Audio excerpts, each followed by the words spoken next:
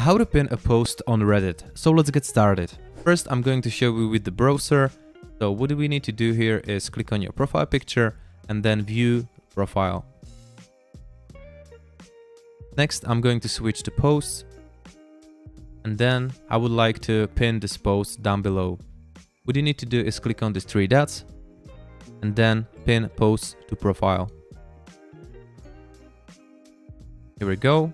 And if you want to unpin this post, click on these three dots again and simply unpin post from profile. Next, I'm going to show you how to do it on your mobile device. In this case, I'm going to use Android phone and click on your profile picture. Next, profile.